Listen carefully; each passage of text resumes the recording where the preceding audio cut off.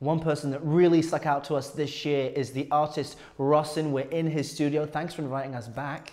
You're welcome. And we are surrounded by your portraits. Tell me, these are compelling images. Why do this?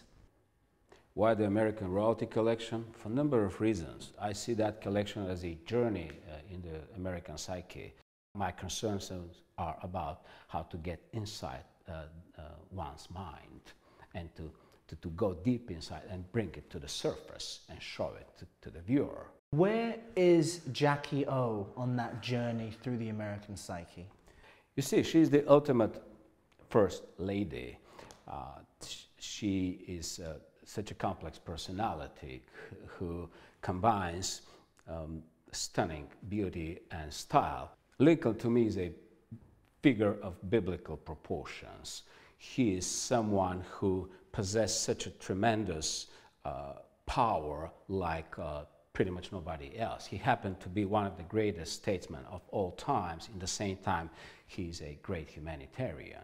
These portraits are very realistic looking. People may suspect that you just take a picture and blow it up, but you've actually been documenting how you put Brando together, for example. That's Tell right. me about how you did that. That's right. You will see the pencil sketch, you will see the beginning with the colors, you will see it layer after layer, how I put his features together and bring the character on the canvas to life.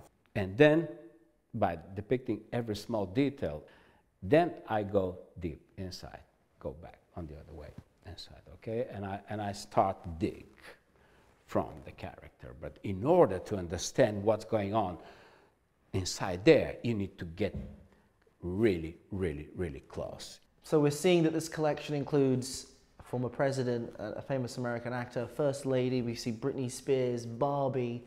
Is this the end of this American collection? Where does it go from here? No, not the end, definitely. This is a mere beginning, actually. It's going to be a lifetime journey. Well, there's lots more to come from Rossin. Thanks for having us Thanks back at coming. your My artist pleasure. studio, and we'll check in with you again. Anytime. I'm Errol Barnett from Atlanta, talking to someone that's really stood out to us this year.